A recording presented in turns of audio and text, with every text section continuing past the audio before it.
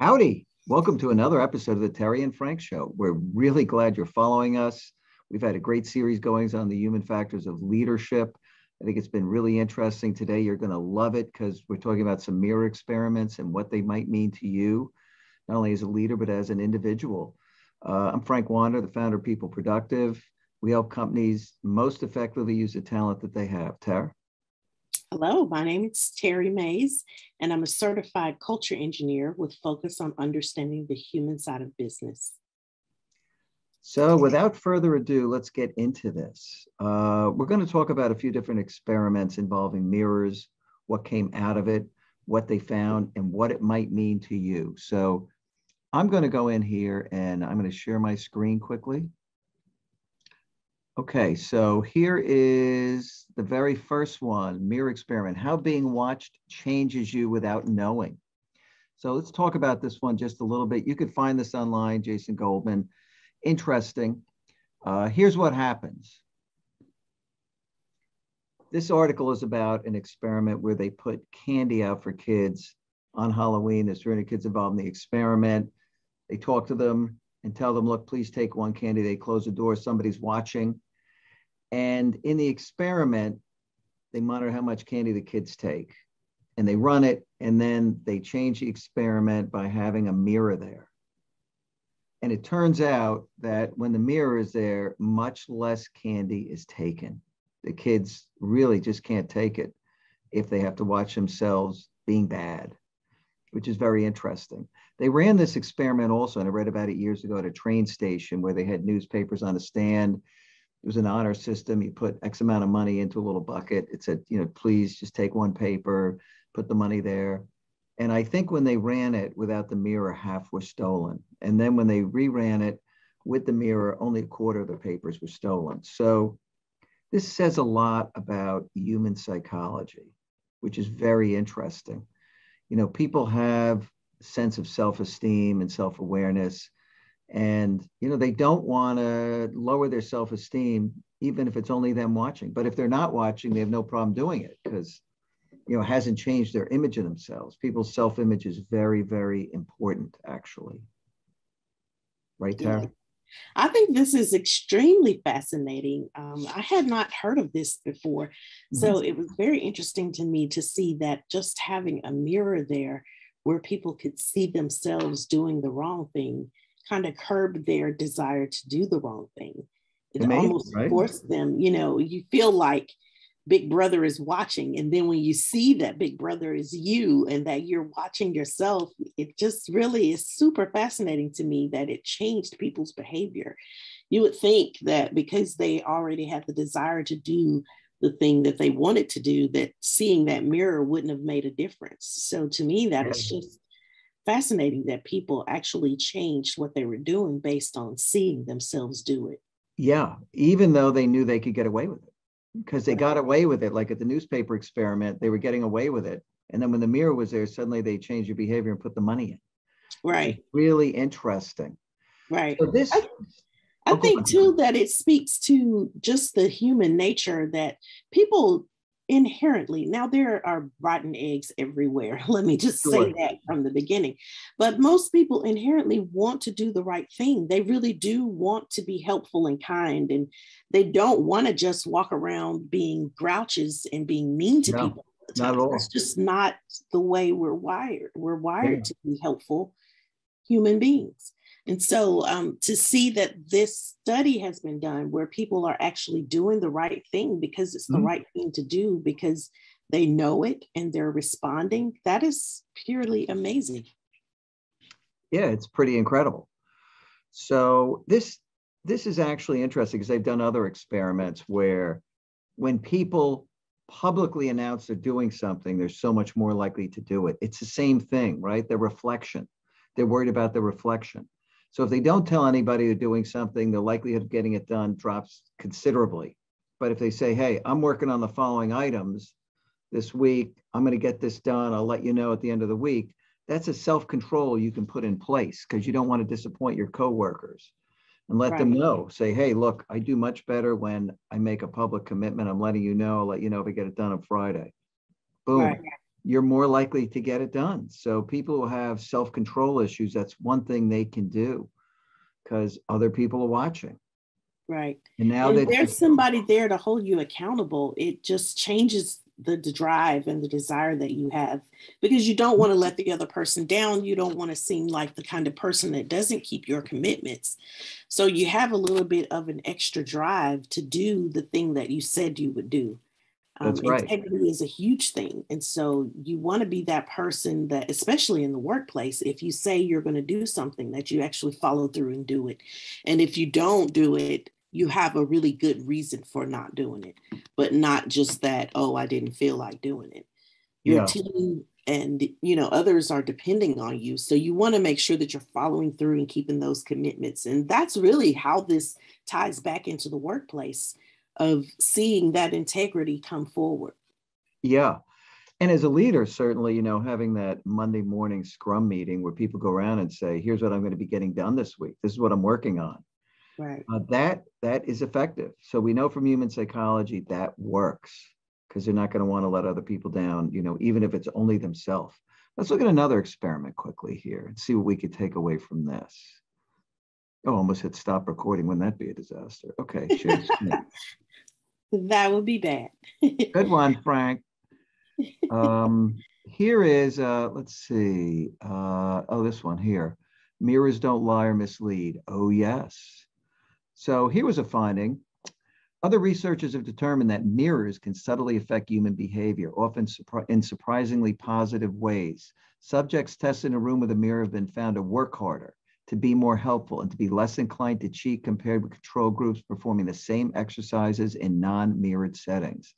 So reporting in the Journal of Personality and Social Psychology, these researchers found that people in a room with a mirror were comparatively less likely to judge others based on social stereotypes about, for example, sex, race, or religion. So imagine that. Yeah. That's, again, very fascinating to see that, just having a mirror there. So it doesn't really matter whose eyes are watching or who you think is holding you accountable. Even you holding yourself accountable will cause you to do things in a much better way. So just seeing yourself in the mirror, it's almost like you don't want to see yourself in a negative way, and not following through or doing something that you clearly know is wrong would cause you to feel like, I'm not living my best. I'm not doing my best. Mm-hmm. And that automatically just forces you to want to do your best. So I think this is really cool psychology about the way that humans are wired. Yeah. And, people do want to maintain their self-esteem and their self-image. There's no question. Tons of experiments, have been conducted in this area. And I think it speaks to that too. They want to be their best selves. And we know that people, at work who monitor their behavior tend to do better. And this is a way for them to monitor, quite honestly. They could see it in the mirror. But, very simple technique. How about Zoom? I wonder, Terri, if people seeing themselves online in the Zoom meetings are going to behave differently. No one has obviously run an experiment on that, but who knows? Right. You bring a very good point. I know that whenever my camera is on, I'm always so self-conscious about, how do I look? Is my hair out of place? Do I have something in my teeth? Or, I'm just kind of like always checking to make sure that it's, just right, because I want to present well. But I do wonder what impact that has. I know that when I have commitments and I've made commitments and I've set deadlines for myself to get something done, I am much more likely to do it when I share that commitment with somebody else. And so if I'm going to be on Zoom or in Teams and I have to show, if I'm there and my camera is on and I have to say it to other people, then I'm much more likely to actually finish. No question, especially if everybody knows that on Friday you're going to report out on how you did.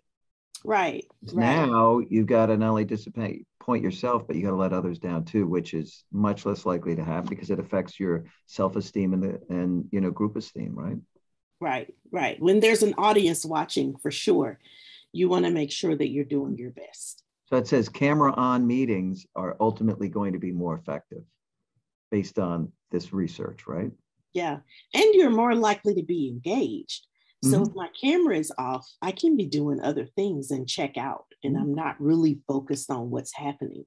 It really takes a lot of effort to focus in on what you're doing when you're in a meeting with the camera off to stay on task. It's much more effort to do that. But when your camera is on, you feel like people are watching you, and then you tend to be more engaged and you're paying more attention. Yeah, yeah. So here's another very interesting one about people recognizing themselves. This is a picture experiment. So looking at themselves again. Here, this was in the Personality and Social Psychology Bulletin, but they described experiments in which people were asked to identify pictures of themselves amid a lineup of distractor faces. Participants identified their personal portraits significantly quicker when their faces were computer enhanced to be 20% more attractive. So they were also likelier when presented with images themselves made prettier, homelier, or left untouched to call the enhanced image their genuine airbrush face. But interesting. Now they attributed the people identifying the pictures that were 20% better looking more quickly to the fact that they have an enhanced self-image in their mind. Right. Self-esteem. That's why you don't want to diminish anybody's self-esteem. It's just so important to people. Right. It can be devastating. Yeah, you want to build it up. As a leader or coworker, you want to support other people's self-esteem. Right. You do a great job with that. You do really good with telling people how good of a job they're doing, or if they're really good at something, you don't mind letting them know. So that is very helpful, because a lot of times people are just a little bit afraid, to be honest about it. They're a little bit worried that they can't do it or that they're not good enough at it. And so to have somebody to encourage you along the way, it really does make a huge difference in your self-esteem, especially if you feel like, you're doing this show with the great Frank Wander, who has studied behavior psychology for 20 years. It really does help a lot that you encourage and inspire, and you don't ever talk down or make people feel small. And you have a lot of experience and worked in a lot of different places. So having that kind of attitude towards other people is huge. Well, thank you. There is that great experiment on people rise to meet your expectations. We should talk about that. And I think we do that next week. Matter of fact, we should cover that because that is hugely important. And I appreciate you bringing that up. Yeah. It's enormous. And it just absolutely is the case. People feel your expectations that you're setting for. There's no doubt about it, right? Right. It works in the positive and the negative. So if you expect the people to disappoint you and to always make errors and not ever be on time and all the negative things, people will meet that expectation. It's like a self-fulfilling prophecy. The more you speak that, the more people are going to do what you're speaking. So if you want something positive, you've got to say something positive or it's never going to happen. Yeah. And I'll tell you, if you have a negative perception of them, they're going to feel it. You don't have to say anything. Right. They're going to feel it. There's micro expressions and all these other things that, you can't really detect them. Right. But in fact, they're taking place. Right. We know that the mood will be less if you don't really have high expectations for someone. When you meet them, that mood is just going to come off a little less animated, and they're going to feel it.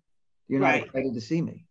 Absolutely. And it's that vibe again, that sense of belonging. Vibe. People feel like they belong in that even in a conversation with another person, you feel a vibe from that person. And either you stay in the conversation longer because you feel accepted and wanted and welcomed, or you cut that conversation short because you feel like, I don't really want to be in this conversation anymore. I don't feel like they want to have the conversation with me.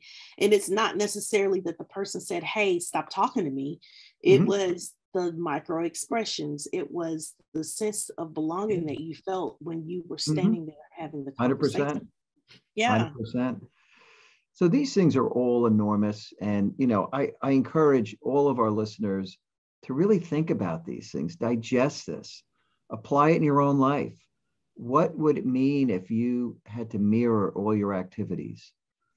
You know, what would happen if you were constantly letting people know that you were going to be doing something, and letting that desire to perform well in front of other people help you be better? You know, use it as a leader.